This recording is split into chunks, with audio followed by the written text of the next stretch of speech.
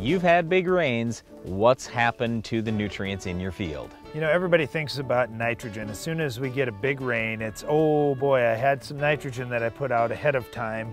How much of that nitrogen is really going to hold in my field? And you know what? There's really no good rule of thumb that we can give you to say, oh, you got an inch of rain, well, you lost 10 pounds of nitrogen. We don't know that. There are so many factors that go into play to figure out what's going on.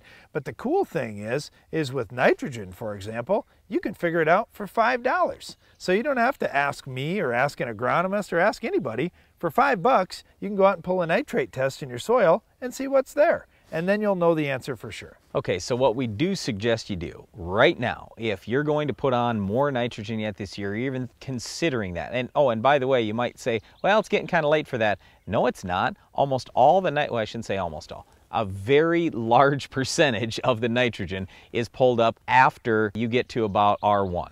So, I mean, it's real late in the season, especially after V8. That's most of the nitrogen. So I'm just trying to say, hey, we got a lot of nitrogen needs yet. You might want to take a look at this.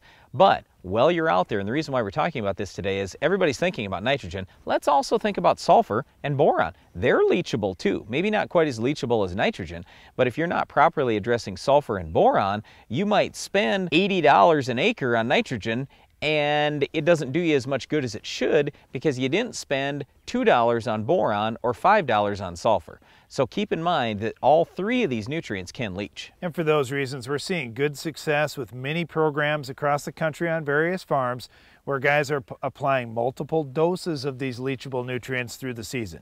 So some will call it spoon feeding, some will say, well, I'm just fertigating at real low rates through the year through my irrigation setup.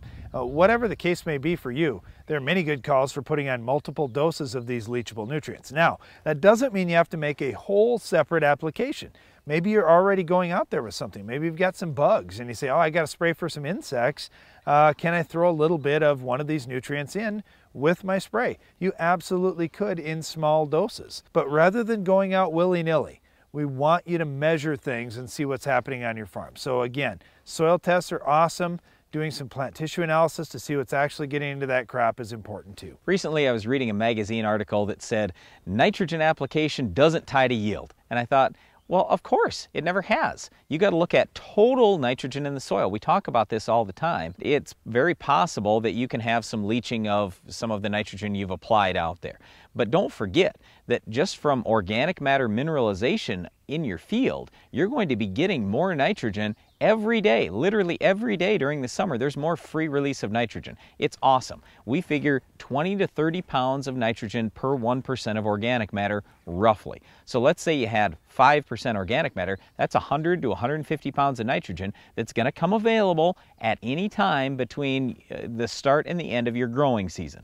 For us, the start of our growing season is about April 15th, the end's about October 15th. So sometime in that 6-month window, that's when that nitrogen is going to come available. If you're raising wheat and it finishes early, yeah, you're not going to get a lot of that mineralization nitrogen available for your wheat when that's growing. But boy, for corn, for soybeans, when those crops need them later on in the season, yeah, there's going to be a lot of that that's coming available. So don't forget about what your organic matter is in the soil. And I agree with Darren, we want to test for nitrate, but it's also helpful to have those tests from hopefully last fall or even the fall before to know what is your organic matter level, because it's whole different if I got 7% organic matter versus if I have 2. And while it's certainly good to make adjustments from year to year, you see, hey, I made a mistake this year, I'm not going to do that again, I'm going to change the program.